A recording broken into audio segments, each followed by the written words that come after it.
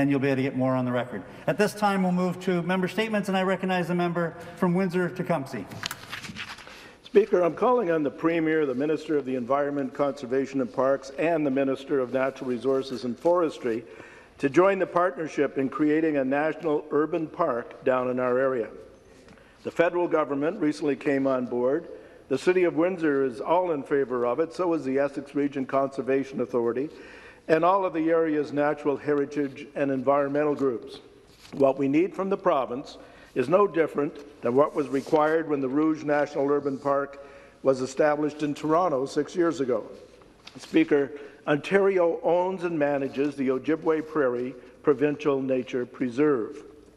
These 230 acres are the largest protected remnant of native prairie in Ontario. At one time, Speaker, parts of this great province were home to grand stretches of tallgrass prairies and savannas. This nature preserve is needed for a natural patchwork quilt, if you will, connecting other pockets of natural areas close to our new international border crossing, the Gordie Howe Bridge.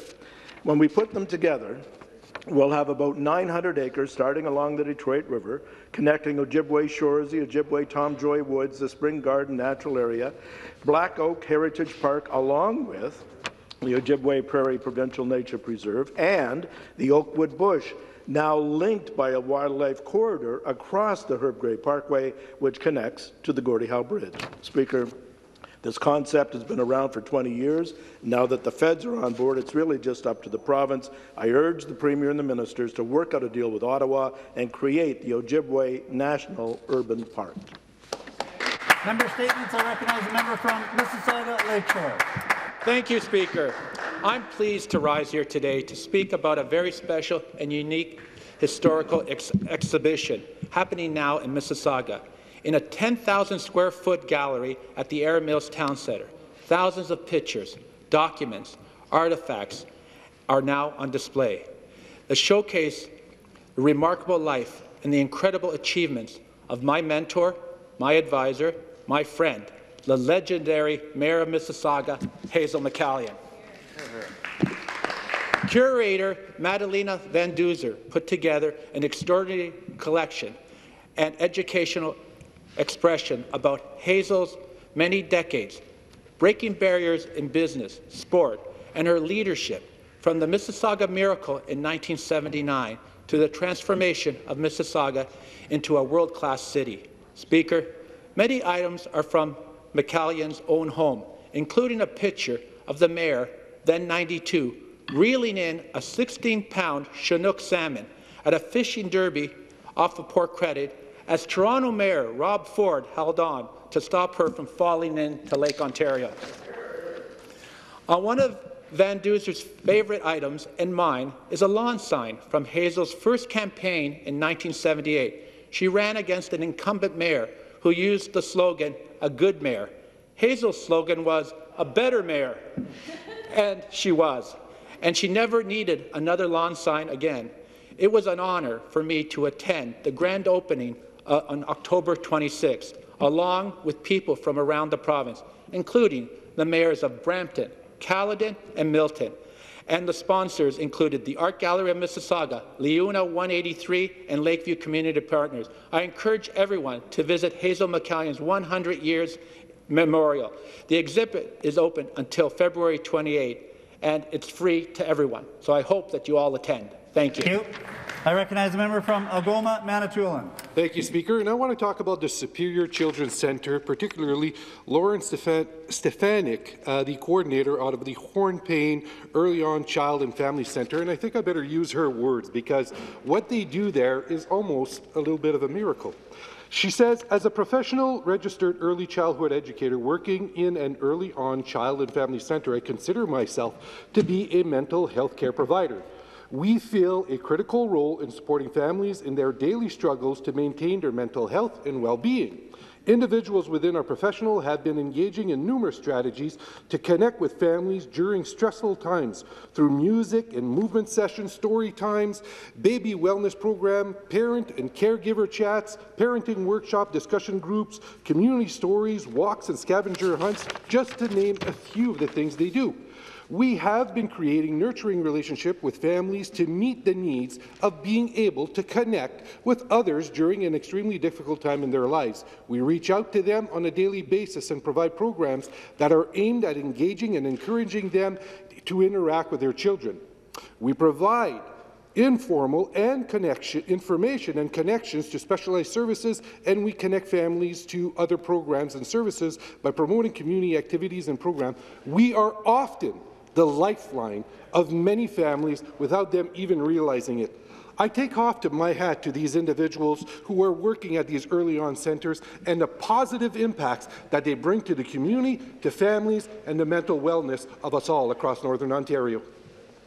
Just offer everyone a reminder that member statements are 90 seconds. If you could please try to adhere to the time. I now turn to the member from Markham Thornhill for a member statement. Thank you, Mr. Speaker.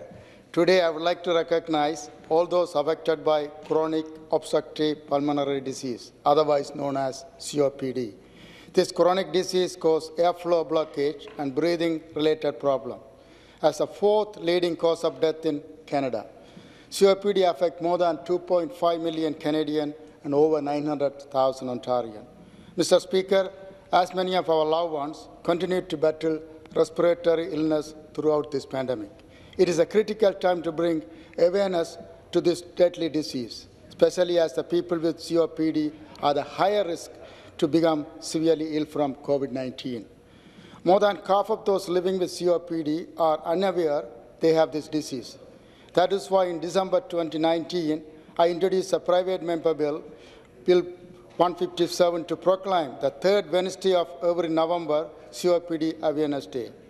My aim was to increase the public awareness of COPD so that we can promote early detection and the treatment and the early diagnosis. Mr. Speaker, after Bill 157 received royal assent this June, I am pleased to recognize today, Wednesday, November 17, as the first COPD Awareness Day in Ontario. I encourage everyone to educate yourself on the risk of COPD and to be proactive in maintaining good lung health. Thank you, Mr. Speaker. Thank you. I recognize a member from Humber River, Black Creek. Thank you, Speaker. Faith is a central part of many people's lives, and as part of their faith, they go to a safe place to pray with others, to reflect, to find peace and tranquility. But last week in my community, that tranquility was broken when an individual threw a huge rock through the window of the Tarak Mosque while people were praying. Thankfully, no one was injured, but not all injuries are physical. The Muslim community has been shaken by ongoing acts of Islamophobia and hate. Last June, 4 members of an entire family were murdered in a targeted attack while they went out for a walk simply because of their faith. In September 2020, an elderly man was murdered in another hateful Islamophobic attack as he sat outside of the IMO Mosque in Rexdale, where he was volunteering to help worshippers follow COVID-19 guidelines. And Speaker, sadly, there have been many more incidences of vandalism and Islamophobic hate that has left Muslims feeling unsafe. There's no place for Islamophobia or hate in any of its forms here in our province. Last Sunday, I visited the Tarak Mosque in solidarity with the Muslim community. We must stop this hate. It's past time for this government to take action. The National Council of Canadian Muslims have made 61 recommendations to all levels of government to combat Islamophobia in Canada. This government must implement the NCCM's provincial recommendations so we can take real action to stop this hatred. Every Ontarian deserves to feel safe.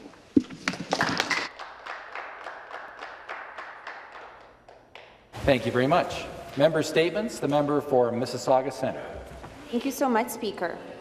It has been an active few weeks for the Polish-Canadian community, with many events and initiatives that I have had the privilege of being a part of.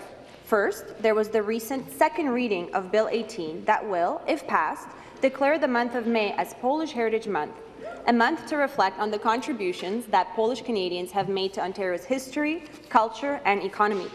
Sponsored by my colleagues, the member for Renfrew-Nipissing-Pembroke and the member for Etobicoke Lakeshore, this bill was met with strong support in the local Polish community. In celebration of this, we welcomed the new Consul General of the Republic of Poland, Mrs. Magdalena Pszczółkowska, for a small meet and greet. But the month of November was also a time for somber reflection. Coinciding with Remembrance Day, the Polish community came together to commemorate Polish Independence Day by paying our respects to Poles who paid the ultimate sacrifice in defending Poland's sovereignty, democracy, and freedoms. With the messages of Remembrance Day and Polish Independence Day being so closely related, it reminded many of us that the struggle for freedom and democracy is one that resonates with nations around the world. Finally, Speaker, beginning this Friday is the 12th annual Polish Toronto Film Festival. Organized by Ekran Polish Film Association, the festival will showcase films with both a Polish and multicultural focus, all featuring English subtitles for everyone to enjoy.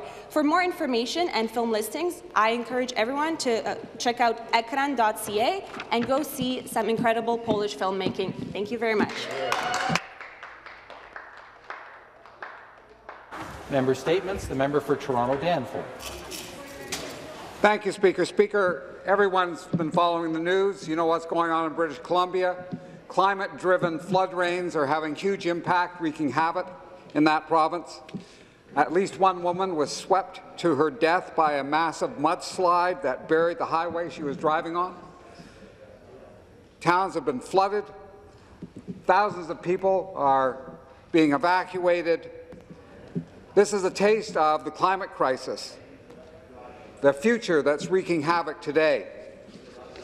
And what's extraordinary to me is that this government can't ignore that reality. It's plowing ahead with Highway 413. It's plowing ahead with the Bradford bypass, when we all know that these highways will be adding substantially to the climate crisis. They will accelerate the heating that will put people's homes, their livelihoods and their lives at risk in the years to come. We've seen in Northern Ontario, communities have to be evacuated because of aggressive forest fires. We know what's coming at us. The Premier needs to abandon these projects as soon as possible, and he needs to shift course and take aggressive steps to reduce our emissions so we can at least slow down the climate crisis, at least slow it down. It is not too late to act, so act now. Thank you. Member Statements. The member for York Centre. Exactly 20 months later, and in response to rising case numbers, the head of Ontario's science table said Thursday that we need 2 more weeks to flatten the curve. Apparently, lockdowns, school closures, passports, mandates, and the erosion of democracy didn't work. The government subjected Ontarians to the second longest and harshest lockdown in the world. It caused countless deaths, and many of us will not rest until we get a fair audit so history can judge lockdowns fairly. The government caused our children irreparable harm with the longest school closure in the world, despite seeking and getting unanimous advice to open the schools. For 20 months, Ontario's pandemic response leaders denied science by denying natural immunity while peddling herd immunity. Now the science caught up, and they can no longer deny it. The increase in deaths from overdose alone under age 65 is 3 times greater than all COVID deaths under age 65. According to a McMaster pediatric surgeon, multiple children died from a late cancer diagnosis. A mental health catastrophe is gripping the province. The chief medical officer finally admitted that natural immunity is good immunity. The governor of California acknowledged that it's seasonality that accounts for the rise in COVID cases. And finally, the CDC abandoned any plans for herd immunity because you cannot obtain herd immunity with a leaky vaccine. For 20 months, the science deniers told us to listen to the science. 20 months later, they want 2 more weeks to flatten the curve. Thank you. The next member statement, the member for Parry Sound Muskoka. Thank you, Mr. Speaker. I rise today to celebrate a milestone in my riding. Deerhurst Resort in Huntsville celebrated its 125th anniversary this summer and is one of Ontario's oldest resorts and greatest hospitality success stories. Deerhurst has grown from a family-run seasonal hotel with just 2 guests during its initial season in 1896 to a year-round operation that can accommodate more than 1,000 guests at a time. Today, Deerhurst boasts exceptional recreational amenities, including 2 golf courses, a treetop trekking park, many water sports in the summer, and cross-country skiing, snowmobiling, and snowshoeing in the winter. Deerhurst boasts one of the biggest conference facilities north of Toronto, a facility that hosted the 36th G8 Summit. And country music fans, may know Deerhurst as the place where Shania Twain got her start as a professional singer. Through it all, Muskoka's beautiful lakeside surroundings and the congeniality of Deerhurst staff remain its biggest assets. Speaking of Deerhurst staff, I want to congratulate Executive Chef Rory Golden on receiving the Tourism Industry Association of Ontario Lifetime Achievement Award. With more than 30 years of experience at Deerhurst, Mr. Golden's passion has helped put Muskoka on the provincial, national and international culinary map. And his dedication to using local ingredients has supported many other local businesses. Deerhurst is a huge driver of the tourism industry in Muskoka, normally attracting visitors from around the world. As we rebound from COVID-19, I hope that our government's staycation tax credit will inspire more Ontarians to visit Deerhurst next year. Thank you.